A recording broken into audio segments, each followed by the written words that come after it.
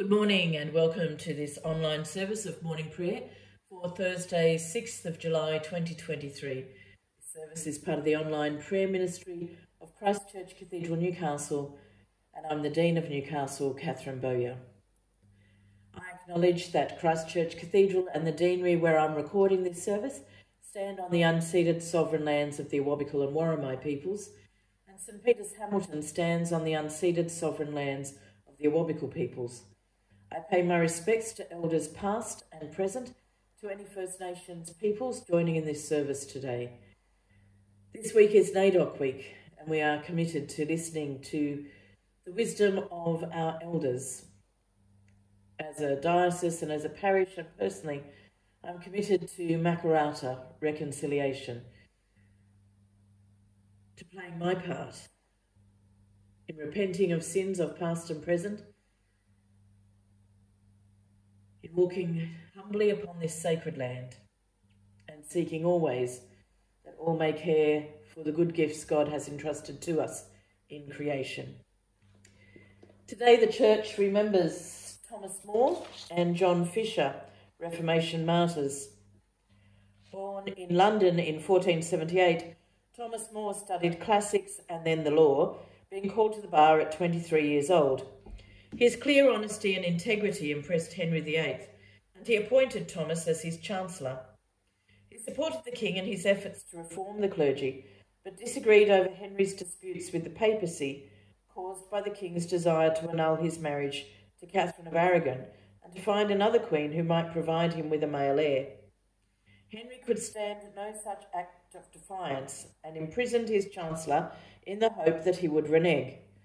Thomas refused to take the oath on the Act of Succession, which declared the king to be the only protector and supreme head of the Church of England, and was executed for treason on this day in 1535, declaring that he died the king's good servant, but God's first. John Fisher was Thomas More's close friend and ally. A brilliant academic, he had substantially reformed the life of the University of Cambridge through the wealth and influence of his patron, Lady Margaret Beaufort, the mother of Henry VII. He was made Bishop of Rochester and proved himself to be a good pastor to his small diocese. As with Thomas, Henry VIII much admired him at first, but when he opposed the king, their relationship deteriorated. Aged 66 and in indifferent health, he nevertheless endured the trauma of imprisonment in the Tower of London. He was executed just 2 weeks before Thomas on the 22nd of July, 1535.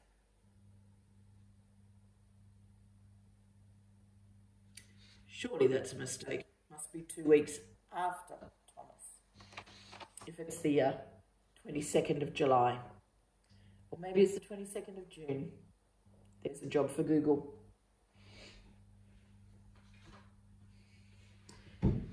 Well, dates aside, we remember with thanksgiving the witness of these two men, their passion for the gospel, and their desire to serve God. Thursday morning prayer is found on page 407. Our psalm is portion of Psalm 18, and our reading from the Acts of the Apostles. In the name of the Holy and Blessed Trinity, revealed to us as the Creator, the Redeemer, and the Sanctifier of the world. Amen. This is the message we have heard from Christ, that God is light, in whom there is no darkness at all. Glory to God, Father, Son, and Holy Spirit, as in the beginning, so now and forever. Amen. Our opening canticle, a song of God's herald. Go up to a high mountain, herald of good tidings to Zion. Lift up your voice with strength, herald of good tidings to Jerusalem. Lift up your voice, fear not. Say to the cities of Judah, behold your God. See the Lord God coming with power, coming to rule with his mighty arm. He brings his reward for the people of God, the recompense for those who are saved. God will feed his flock like a shepherd and gather the lambs in his arms. He will hold them to his breast and gently lead those that are with young. The night has passed and the day lies open before us. Let us pray with one heart and mind. As we rejoice in the gift of this new day, so may the light of your presence, O God, set our hearts on fire with love for you, now and forever. Amen. Our psalm is Psalm 18 on page 236, saying verses 1 to 31. Psalm 18 on page 236. I love you, O Lord, my strength, O Lord, my crag, my fortress and my deliverer. My God, the rock to which I come for refuge, my shield, my mighty Saviour, and my high defence. I called to the Lord with loud lamentation, and I was rescued from my enemies. The waves of death encompassed me, and the floods of chaos overwhelmed me. The cords of the grave tightened about me, and the snares of death lay in my path. In my anguish I called to the Lord. I cried for help to my God. From his temple he heard my voice, and my cry came even to his ears. The earth heaved and quaked. The foundations of the hills were shaken. They trembled because he was angry.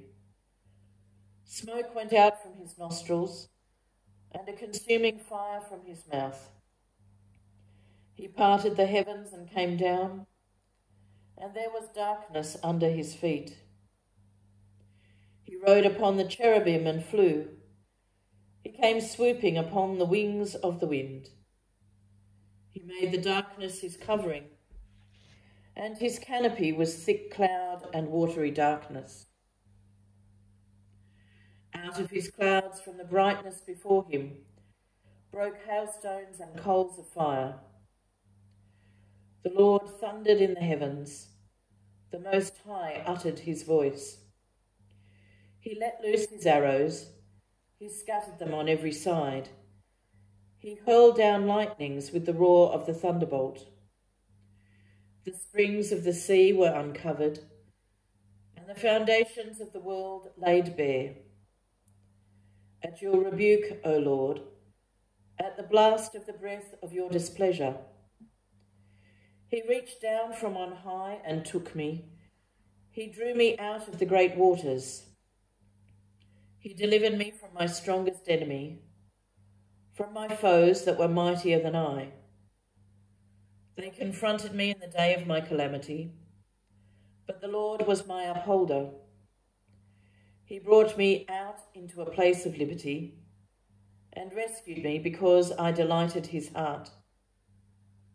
The Lord rewarded me for his righteous dealing. He recompensed me according to the cleanness of my hands. Because I had kept to the ways of the Lord and had not turned from my God to do evil. For I had an eye to all his laws and did not put his commandments from me. I was also blameless before him, and I kept myself from wrongdoing.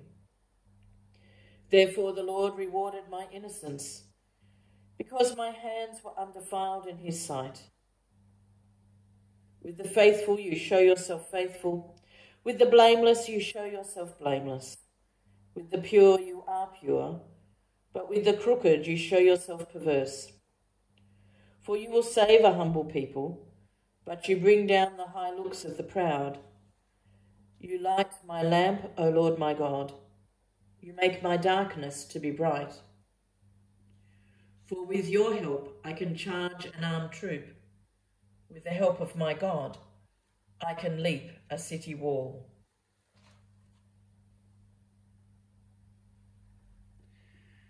Almighty God, who wonderfully created us in your own image and yet more wonderfully restored us in your Son, Jesus Christ, grant that, as he came to share our human nature, so we may be partakers in his divine glory, who is alive and reigns with you and the Holy Spirit, one God, now and forever.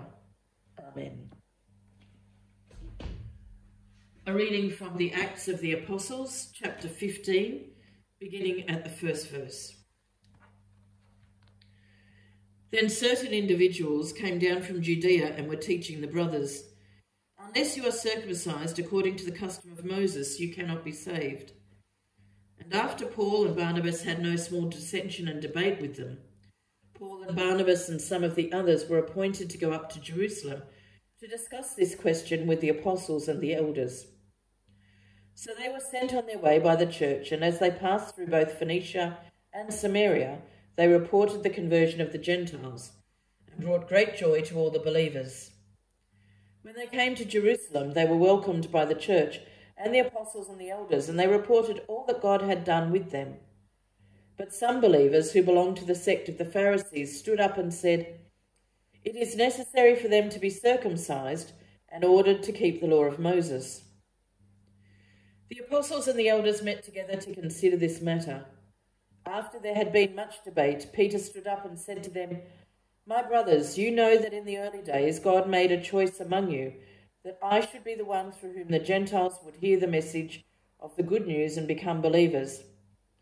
And God, who knows the human heart, testified to them by giving them the Holy Spirit, just as he did to us, and in cleansing their hearts by faith, he has made no distinction between them and us. Now, therefore, why are you putting God to the test by placing on the neck of the disciples a yoke that neither our ancestors nor we have been able to bear? On the contrary, we believe that we will be saved through the grace of the Lord Jesus, just as they will."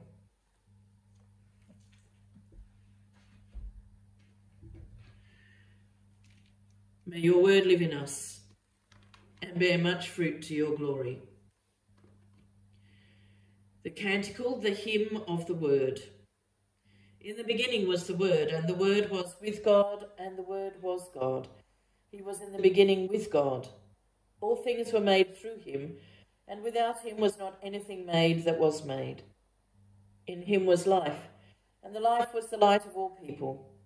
The light shines in the darkness, and the darkness has not overcome it. He was in the world, and the world was made through him, yet the world knew him not. He came to his own home, and his own people received him not. But to all who received him, who believed on his name, he has given power to become children of God, who were born not of blood, nor of the will of the flesh, nor of the will of a man, but of God. And the Word became flesh and dwelt among us, full of grace and truth. We have beheld his glory, glory as of the only Son from the Father, and from his fullness have we all received, and grace upon grace. Lord, have mercy. Christ, have mercy. Lord, have mercy. Our Father in heaven, hallowed be your name. Your kingdom come, your will be done on earth as in heaven. Give us today our daily bread. Forgive us our sins, as we forgive those who sin against us. Save us from the time of trial and deliver us from evil. For the kingdom, the power, and the glory are yours, now and forever. Amen.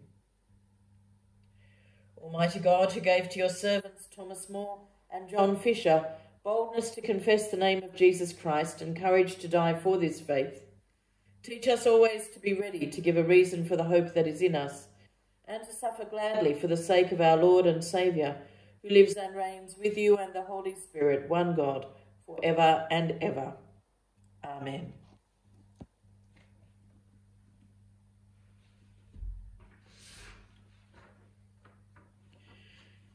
As we continue our prayers through this NAIDOC week,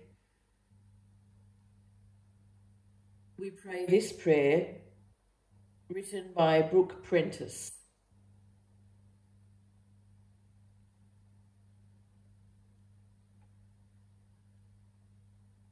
God of holy dreaming, great Creator God, Papa Jesus, today we pray together on common ground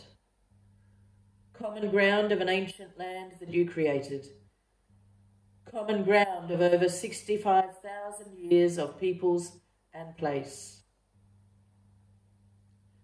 Lord, we are longing for acknowledgement. We acknowledge that your creation was disturbed and disrupted in 1788. We acknowledge our failure to break the great Australian silence. We acknowledge the true history of the land, now called Australia. Lord, we are longing for truth. We grieve the truth of statistics that show we are not equal. Truth of death, sickness, imprisonment. Truth of lack of education and lack of employment. Truth of a gap that isn't closed. Lord, we are longing for justice. We seek justice for stolen land, stolen wages, stolen children. We seek justice for yesterday, today, and tomorrow. Lord, we are longing for love. Today we stand together on common ground. We come together in the love of Christ and the love of our neighbour. We confess we have not loved one another as you have called us to and promised to do better. We long to embrace unity with diversity. We are longing for acknowledgement, truth, justice, love, and hope. Lord, give us comfort for the pain in our day of mourning, courage for the fight in our day of invasion, strength for the journey in our day of survival.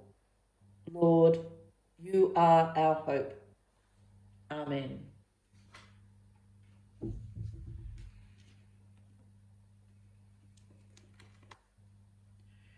Lord and Heavenly Father, you have brought us safely to this new day. Keep us by your mighty power, protect us from sin, guard us from every kind of danger, and in all we do this day, direct us in the fulfilling of your purpose, through Jesus Christ our Lord. Amen. The Lord be with you, and also with you. Let us praise the Lord. Thanks be to God. May the God of peace equip us with everything good, so that we may do his will, and may he work in us that which is pleasing in his sight, through Jesus Christ, to whom be glory forever. Amen.